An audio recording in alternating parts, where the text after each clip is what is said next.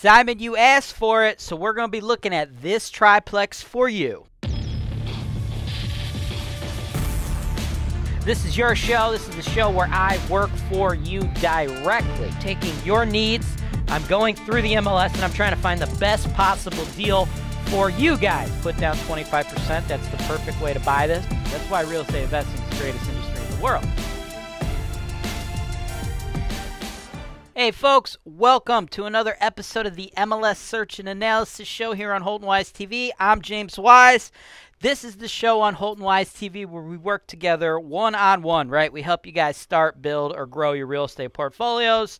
I'm doing that for my man Simon. If you're watching this video and you're not Simon and you think that sounds pretty cool, you want to do it, go ahead, give us an email, sales@holtonwise.com, includes your phone number, or if you're ready to rock and roll, click the show notes below or go to the MLS Search and Analysis Show on holtonwise.com. As for you, Simon, it's been a little while since you and I have worked together.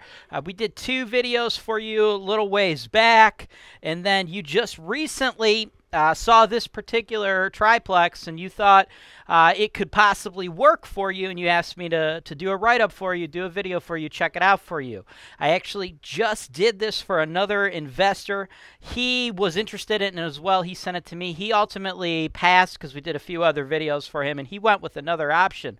So the first thing I want to do today is show you the financial breakdown that I gave to him. 1662 Hillcrest Road, Cleveland Heights, 44108. Been on the market a little over 3 months. Listed at $135,000. Now, what we have, this property is listed by a realtor out of Berkshire Hathaway. And as you can see through the photos, well, first of all, the exterior photos look pretty good, right? Looks pretty nice out there.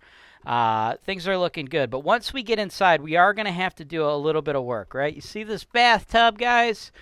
Your great-grandma's like pink bathtub ain't going to cut it for tenants these days, okay? And that flooring and stuff, that's just not going to work. So we're going to need to do some updates. Now, as far as like the photos you're looking at here, they actually look pretty decent, okay? But I still think we're going to be spending approximately $10K in each of these units, fixing them up. Like, photos like this are tough for people because, like, from afar, from like a 6 foot away stance or from your phone or your computer, like, things look nice, it looks rent ready, it looks fresh, but it's actually not. Like, somebody moved out and it wasn't repainted. So, like, if you get really close, you can see, like, it's all chipped here, it's all chipped there, right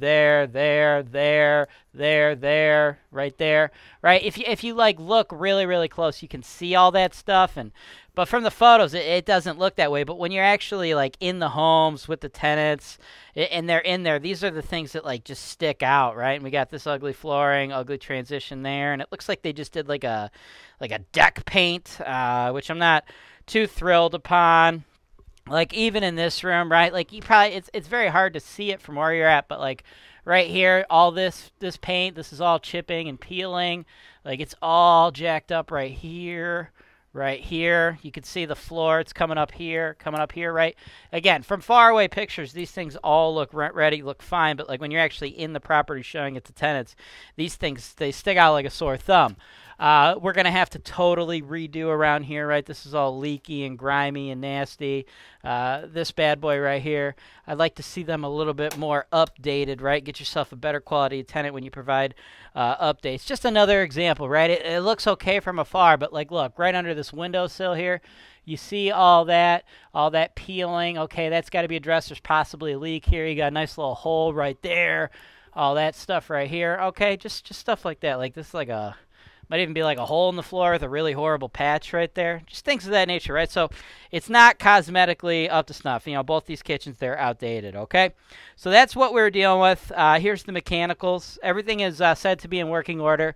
Various ages, you know, mid to end of life, okay? Nothing's totally brand new. These might be like 10, 15 years old, 5 to 10 years old. That one actually looks pretty new, though. That last little hot water tank, okay? So that's what we have.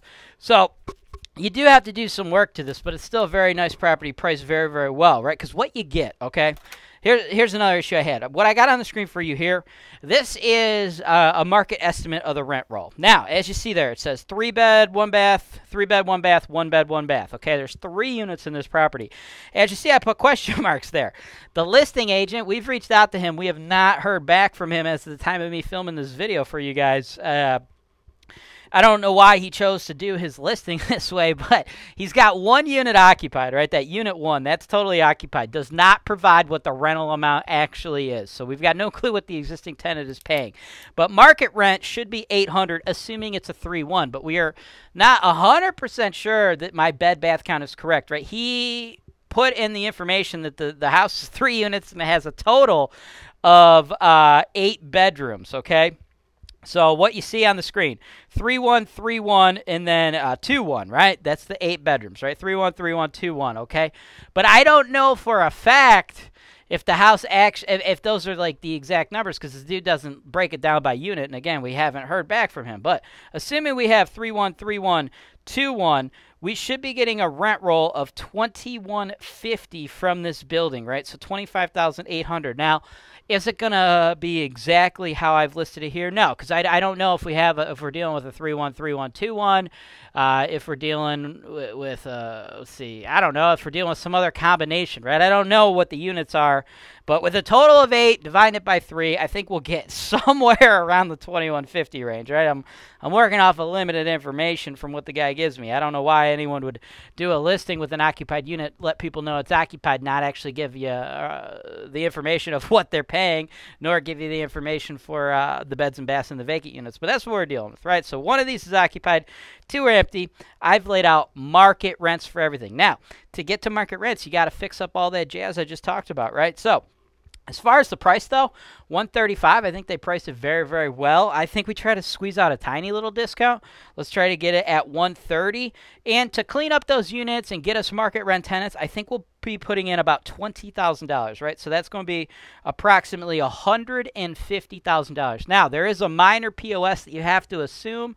I will go ahead and send that to you. Let me pop it on the computer screen here real quick. It is like, essentially, you have to assume this, but it's more or less irrelevant because it's things you would need to do, right? That $20,000 number is going to cover this stuff because, like, it's pretty much nothing, right? Just, like, caulk around the bathtub and floor seams. So it's just negligible stuff here, right? Repair the leak at the bathtub faucet handle.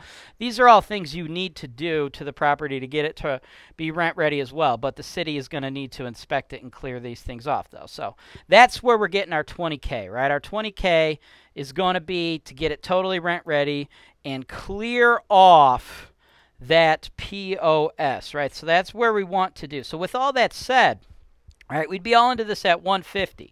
We bring in the $2,150 a month. I anticipate us spending almost $1,200 a month on average, leaving you guys with an NOI of $961, almost a little bit over $11,000 a year, right? Almost $12,000 a year, right? $11,500 would be your NOI. If we picked it up at $150, right, that makes it a 7.7 cap because we have $130,000 to buy it, $20,000 of initial investment, right? Our mortgage down payment is $32.5. That's 25% of that $130.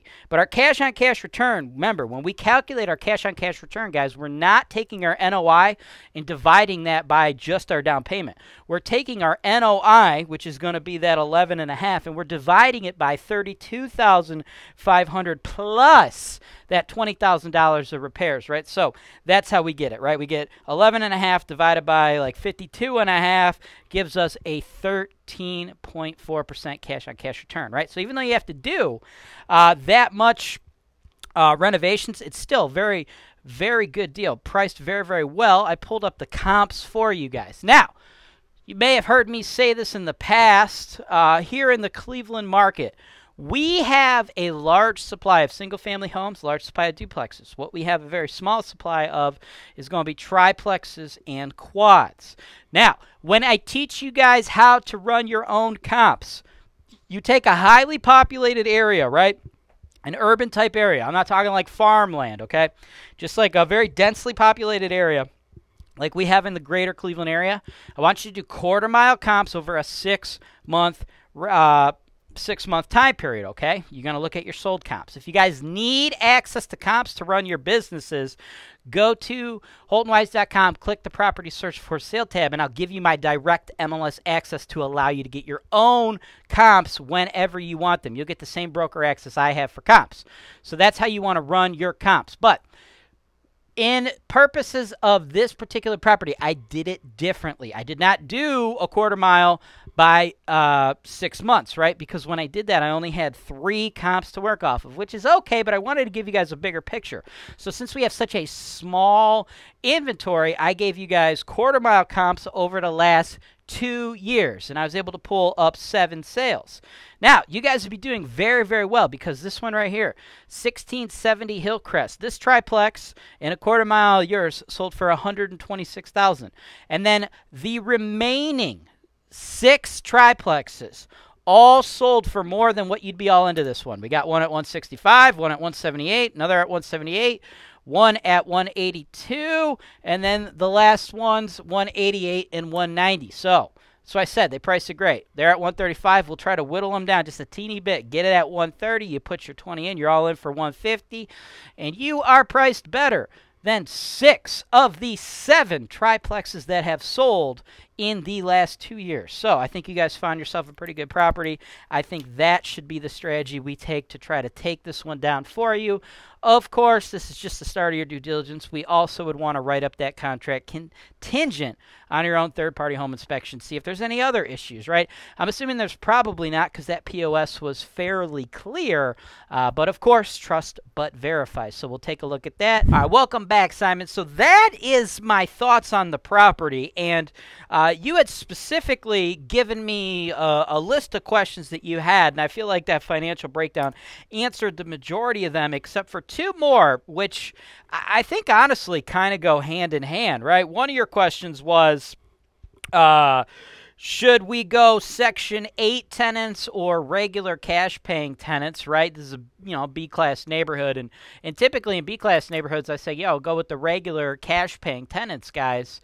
But this is where it goes with your other question. Your other question was, should you increase vacancy in today's market, right? I assume you're talking about today's market being that we're dealing with COVID, right, and all the things that come across with COVID, right? You asked me if I've changed my underwriting standards when I look at these investments, right? So I think these two go hand in hand, right?